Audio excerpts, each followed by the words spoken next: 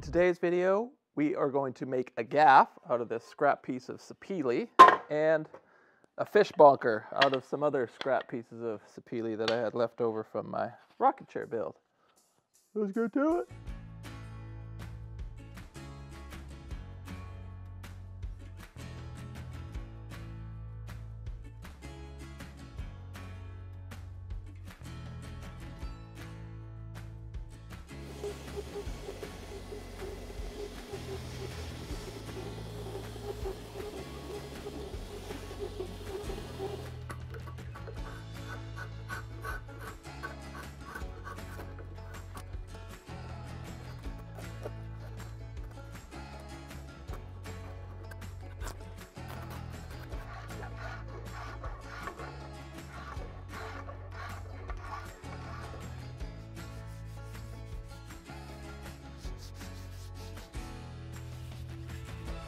.3/8 marine grade stainless steel solid round rod. Just gonna grind it down to a nice tapered point. That'll work. Just like sharpening a pencil. Hey guys, I just wanted to give you a heads up. We're starting another round of live webinar events. Several free live events starting January 25th. In these events, Jimmy DeResta, John Peters, my brother-in-law Adam, and myself will be walking through some of our most popular projects. Sign up is absolutely free, so make sure you click the link in the description box below. It's gonna be awesome.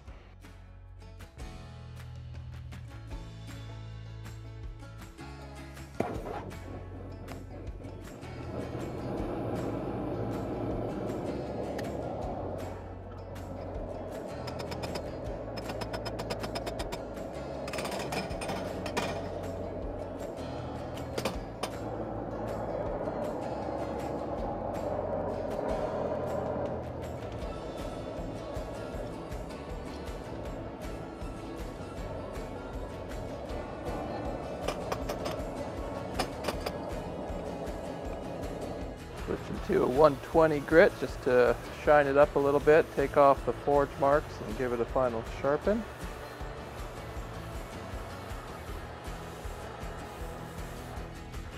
This belt is a special belt. It's like a Scotch-Brite pad with honing compound mixed into it, so it just kind of polishes, takes off mill scale, but doesn't remove a lot of material. It's just great for putting a final finish on there. So the last thing I gotta do is grind a little flat spot here just so that I can drill a small hole through here. So I want to place a screw through the steel into the handle so that it can never come apart, even though I'm going to epoxy it too. And then I'm also just going to scratch this up with some grooves so that when the epoxy pours around it, it'll keep it from sliding out. You don't want to have a smooth surface here. Just going to make a little punch for the drill bit to register.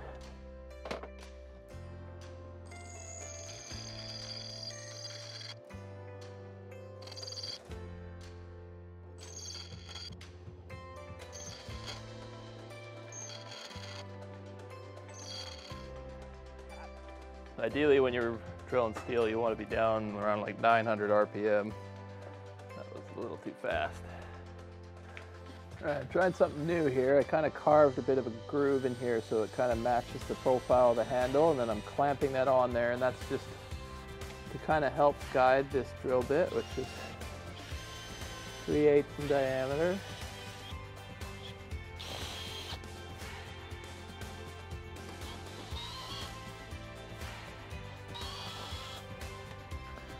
Alright, so we've come this far. We do not want to risk damaging or splitting the handle. So we're going to pre-drill that.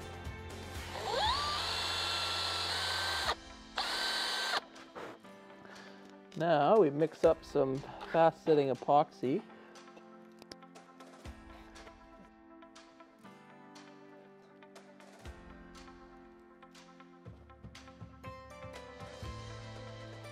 And slowly hand screw in our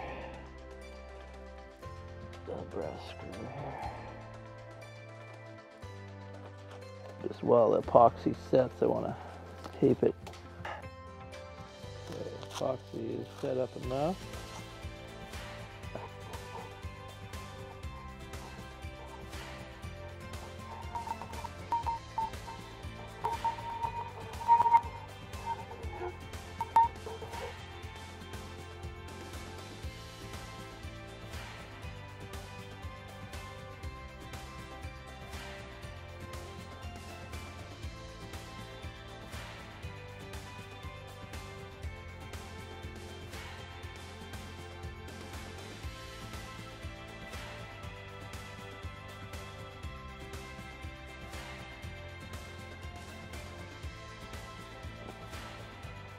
Again, I gotta tighten the rope as you wrap it.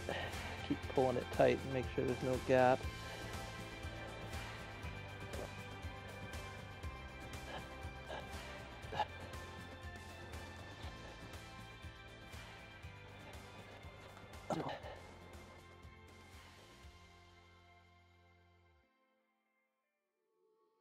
Okay, so I'm using Odie's Oxy oil, which is simply Odie's oil, but it oxidizes and darkens the wood over time.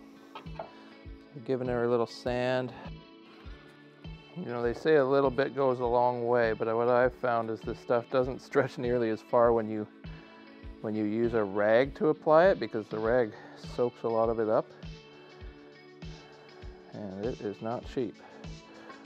So I have reverted to using my bare hands or a glove so that you don't absorb any of the oil into the rag, and then you get the most out of each jar.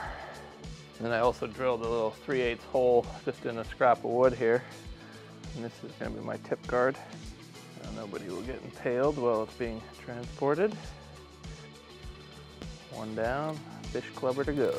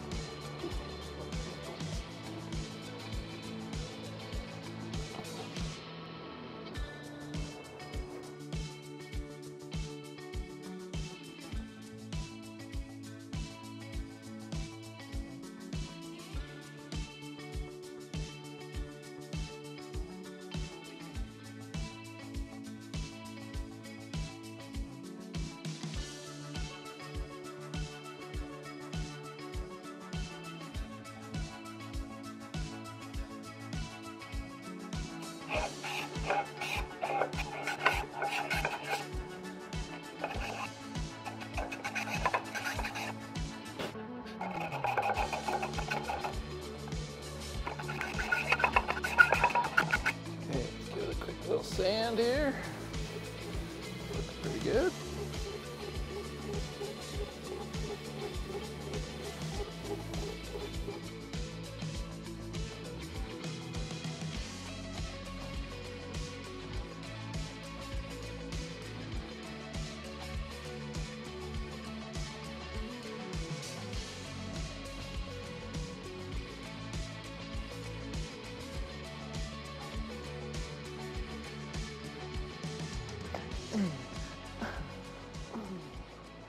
Oh yeah!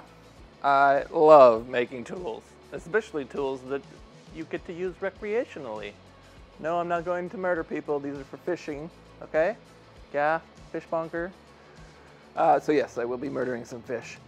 I hope you enjoyed this video. If you did, smash that like button, make sure you're subscribed, and also we are doing a free live event, several free live events starting January 25th.